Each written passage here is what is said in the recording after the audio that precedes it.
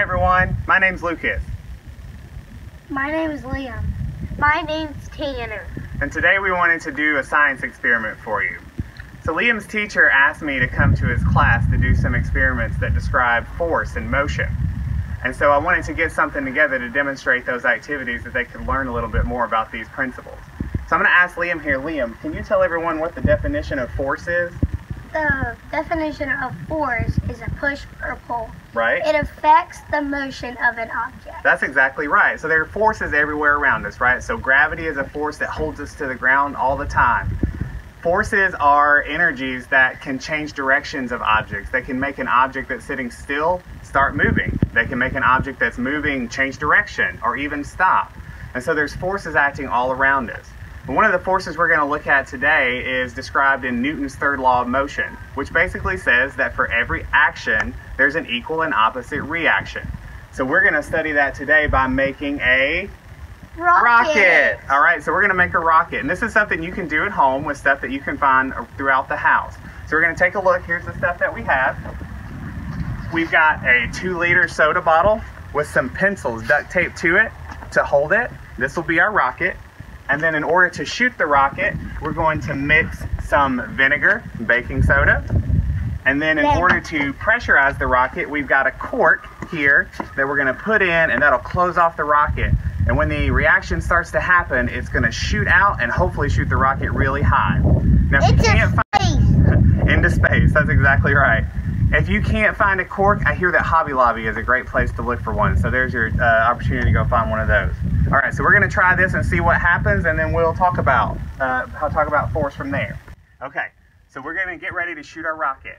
We've got our 2-liter bottle set up. The first thing we're going to do is we're going to put some baking soda inside a paper towel and roll it up. And the reason we want to roll it up inside a paper towel is so the reaction doesn't happen right away. The key here is that you want your paper towel, oh thank you Tanner. The key is you want your paper towel small enough so that it will fit through the neck of the bottle and not get stuck, because you have to get it down in there kind of quickly. Okay, and then we're going to pour some vinegar into the bottle. Liam, can you hold the bottle for me? Perfect, thank you. And here is somewhere where you can experiment, because you don't want too much vinegar. If you do, the reaction will happen way too quickly. And if you don't put enough in, then it won't go high enough.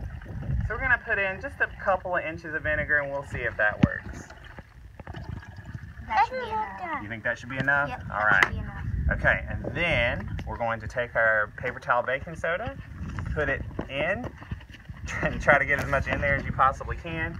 You want to put the cork in and tighten it, turn it upside down, back away, and blast off!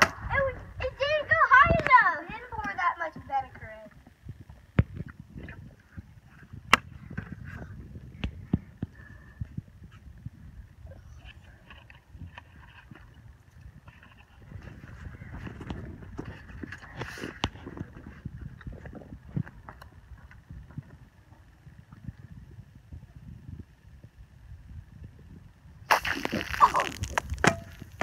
Okay, that happened fast.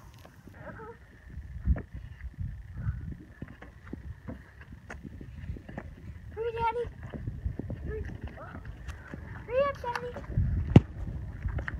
Back up. And blast off! Wow! Whoa! Look how high it went! It went so high, it blasted off all the way downhill. All right, everyone, so you just saw us shoot off our rocket. What'd you guys think about that? It was awesome. Yeah, you guys like that? It almost flies off all the way to space. Almost all the way to space. Yes. So the reaction that you just saw, when we mixed the baking soda and the vinegar, we created a product called carbon dioxide. And that was the gas that shoots out of the bottom. And so the way rockets are lifted off into space is by a force called thrust.